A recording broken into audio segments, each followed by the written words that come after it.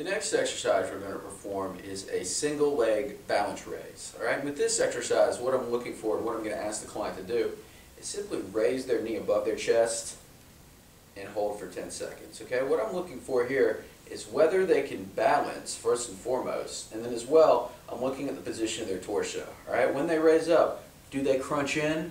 Okay, do they compensate? Can they raise their leg up without their waist shifting or the position of their knees shifting? Okay, the main points to look at here: the position of the knee, the position of the waist. Everything should remain straight. All right, if they're shifting around, if they can't do that, okay, they get a 2. If they can't maintain balance at all for 10 seconds, they get a 1.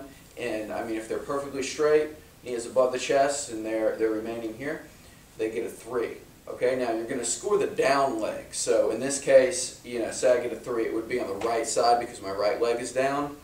Test on the other side, and simply move on to the next test.